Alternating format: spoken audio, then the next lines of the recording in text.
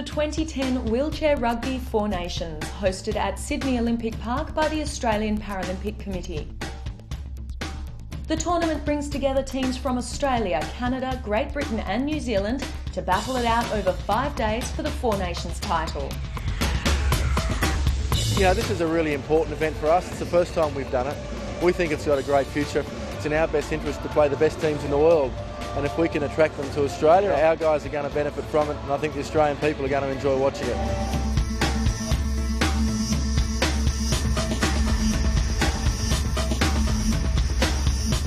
Well, this should be a great competition. All four teams are very strong. Ultimately, I think it'll come down to us and the Canadians in the final, but you know, you can never write the Kiwis off. We have a lot of great wars, and then GB are developing as well. So it should be a great opportunity to play some top teams.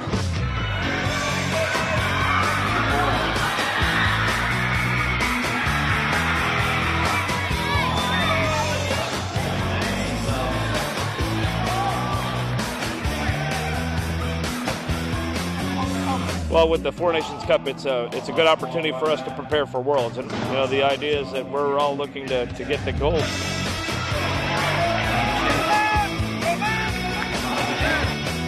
We always have great games against GB. It's always really physical, and Canada, we've had many really close clashes with them, and sort of New Zealand goes without saying. We love it, and they love it, and it's always a good battle.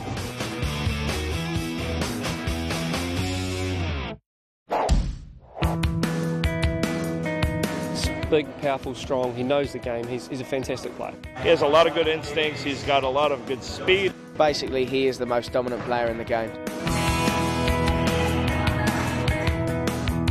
My style of gameplay is to have the ball and be the most dominant offensive player out there.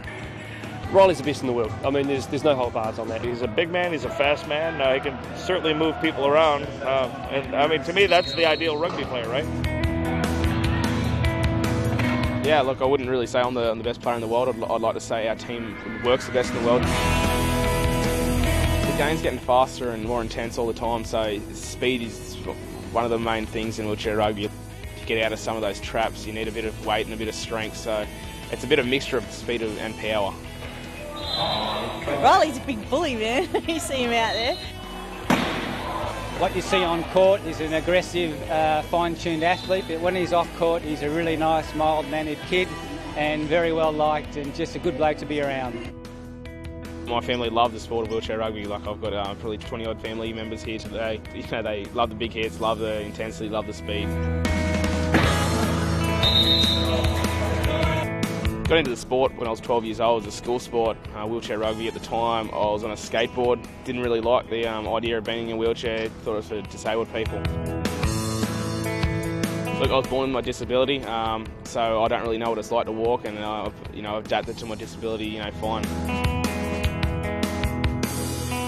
To get into the sport was, fantastic. It's opened up a new life for me. Just to train every day and keep motivated, and knowing that you're playing for your country in a sport, it's an unreal thing.